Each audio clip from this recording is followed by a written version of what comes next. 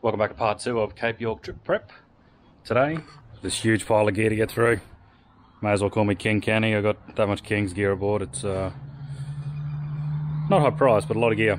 4 of those clear top canvas bags to go in the drawers, 2 awning strip lights to go in the 270 awning, jack and shovel mount, 270-degree awning wall. What's that? I think they're canvas seat covers, mesh floor to suit the 270-degree awning, and one of those laser cut steel tables that goes off the back of the drawer, plus eBay snorkel. I'll link it down in the description. Wasn't the absolute cheapest one, but it's just wasn't the absolute cheapest one. I think it's a tough terrain. Just your standard plastic snorkel. So, oh, and also got a Carb Builders variable Raptor spray gun and 2 litres of black Raptor. So hopefully get into it and get the bonnet done as well. So yeah, heaps to get done. Let's get into it. First step is to cut out the template on the dotted line. The hole saw, all I want is the centre of the hole so I can mark where the centre drill goes in the hole saw. Righto, let's line this up and tape it on. Line up with left of fender, line up with top of fender.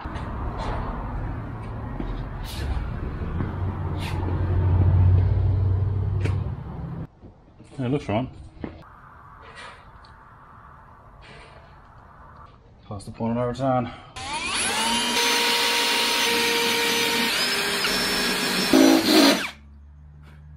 I own 2 complete Sutton hole saw kits, and none of them have a 95mm hole saw that this requires. Cost me another 45 bucks. Nothing to see here.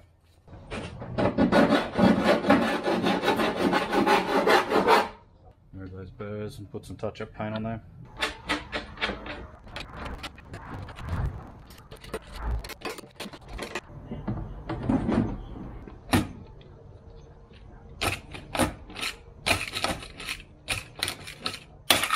So you'll notice the snorkel fitment video stopped all of a sudden.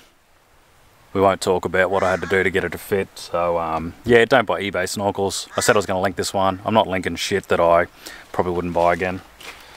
What happened with it was there's a little, like a spigot inside this bit that goes on the car, and then on the tube that goes inside of it there's another little matching spigot, and you got to put like a rubber tube goes over it with some hose clamps. I'm sure I got it right and I couldn't figure out any other way that to do it, but it seems like those 2 spigots are too long, and when they touch together at the end, and it leaves this sitting proud of the guard. You can't move it any further on the inside because the elbow on the inside that goes to the airbox hits hard up against a moulding on the inner guard. So there's no other room to move it. I could be wrong, but I'm 99% sure I'm not. So what I had to do was guesstimate how much it was out by, and got a timber saw and trim down both spigots to get it to fit. And you can see here now that it's actually clearance on the guard fine. So currently into day 3 of the Cape trip, because videoing just turned to chaos trying to pack. So that's what happened with the snorkel. Let's get back to it. Tonight I'm making a start on the black Raptor paint on the bonnet and get rid of this cooked paint. Bonnet's already off. Sitting on some trestles. Take these other accessories off, and then I'm just going to hook into it with some paint stripper to get most of it off. Wash it all down, and then probably get it consistent with a orbital sander. It's a new one I bought. I've got an old one up here, but it's cooked, so I just went to another one. So yeah, let's do that.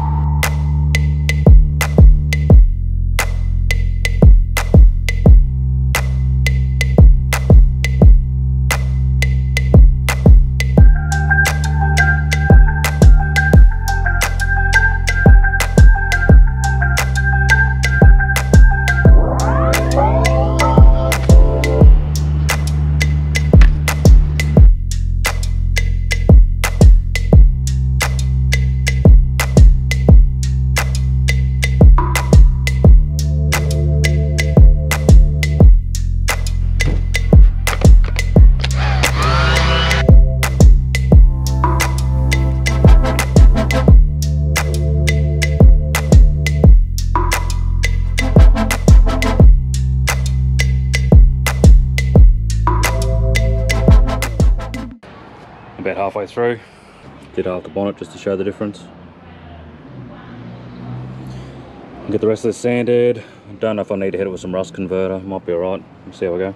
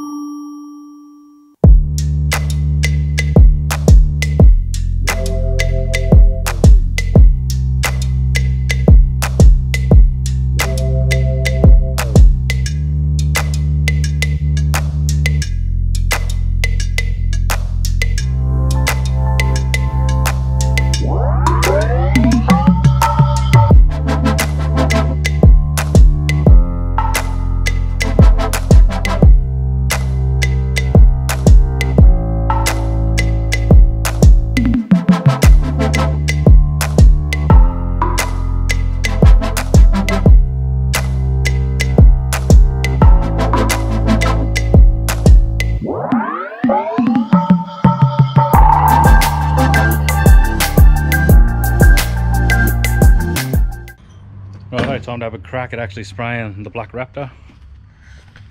Primer's all ready to go. Looks good. Got the variable nozzle gun from Car Builders. Heaps cheaper than the other one. Got to set the compressor up to 4 bar, 3 to 4 bar pressure.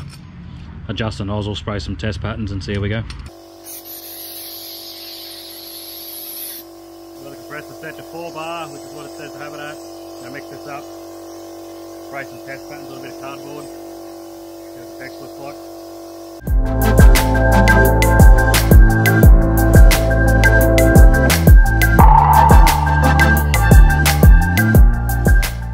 It says it's got a 60-minute flash off time, so it's now an hour later. Had a couple of beers, try and do a second coat.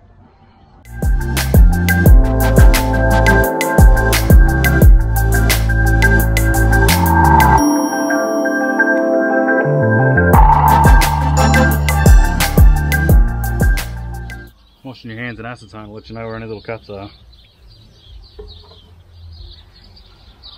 So it's on, 2 coats, a little bit thicker than I would like. It says you don't have to thin it, but I would have thinned it.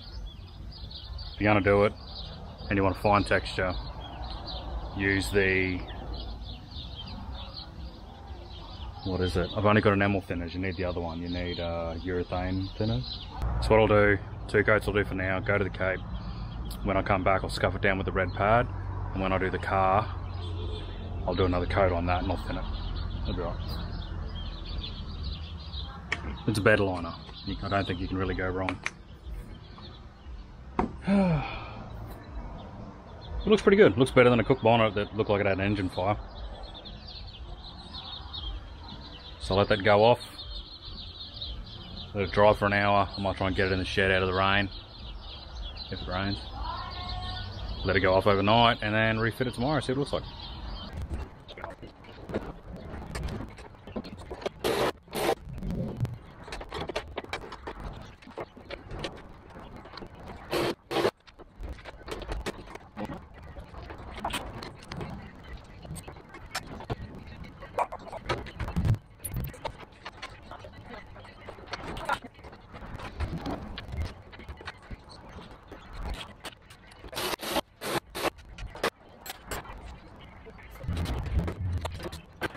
Thanks for watching. If you made it this far, we're currently into day 3 of the Cape trip.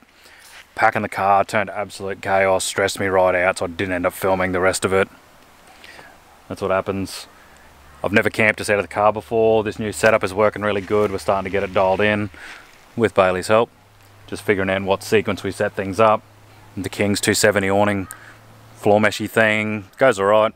I'll do a separate video on that, and the King's table, and I'll do a continuation of the King's awning, still in one piece.